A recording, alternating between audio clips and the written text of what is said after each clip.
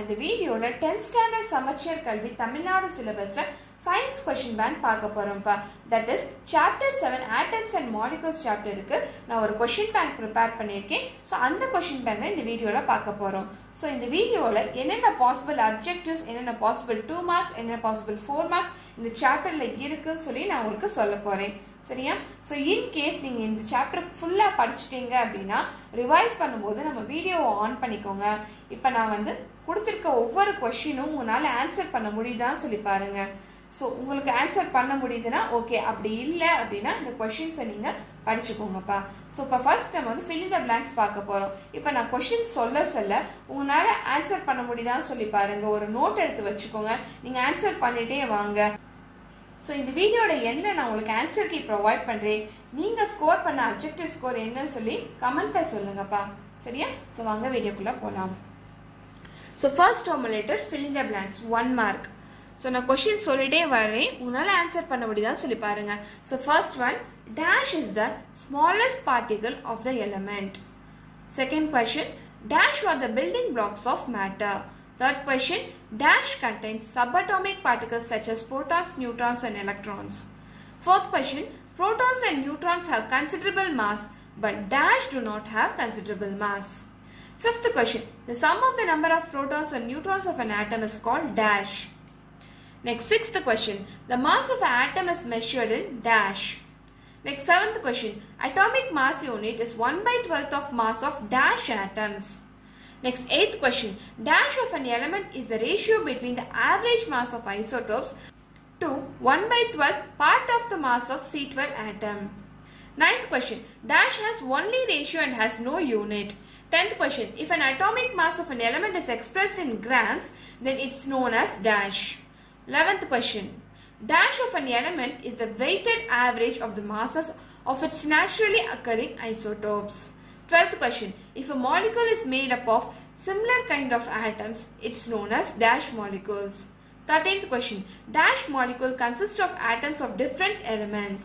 14th question, the number of atoms present in a molecule is called dash. 15th question, if a molecule contains more than 3 atoms, it's known as dash molecule. 16th question, dash of a molecule is the ratio between the mass of one molecule of a substance to 1/12 mass of an atom of C12. 17th question, if the molecular mass of a compound is expressed in grams, it is known as dash. 18th question, relative molecular mass is obtained by adding together the dash of all atoms present in a molecule. 19th question, 1 mole of any gas occupies dash at STP.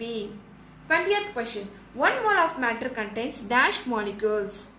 21st question, dash of an element contains 6.023 into 10 power 23 atoms. So இதான் உங்களுடைய objective questions பா. உன்னால answer பண்ண முடியுதான்னு சொல்லி பாருங்க. So at last இந்த வீடியோட எண்ட்ல நான் உங்களுக்கு ஆன்சர் கீ ப்ரொவைட் பண்றேன். So நீங்க எவ்வளவு ஸ்கோர் பண்ணிருக்கீங்கன்னு சொல்லி கமெண்ட்ல சொல்லுங்கப்பா. So next second Roman letter answer in short, that is 2 marks question பாருங்க. உன்னால எத்தனை questions ஆன்சர் பண்ண முடியுதுன்னு சொல்லி பாருங்கப்பா.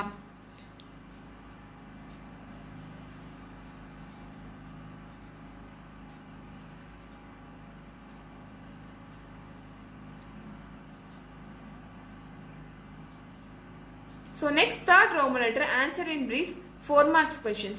So எத்தனை 4 mark questions உங்களால ஆன்சர் பண்ண முடியுதுன்னு சொல்லி பாருங்க. In case உங்களுக்கு தெரியல அப்படினா இந்த क्वेश्चंसலாம் நீங்க படிச்சுக்கோங்க.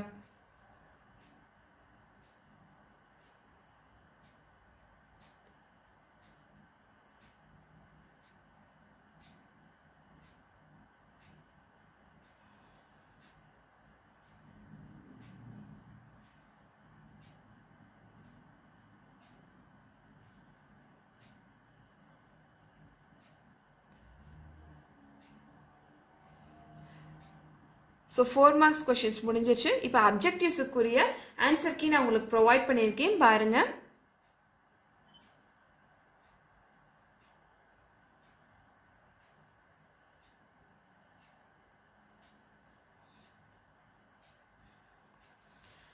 So அவ்வளவுதான் இந்த வீடியோ. Hope so இந்த வீடியோ உங்களுக்கு யூஸ்ஃபுல்லா இருக்கும்னு நினைக்கிறேன். So நம்ம next வீடியோல பார்க்கலாம். Thank you students.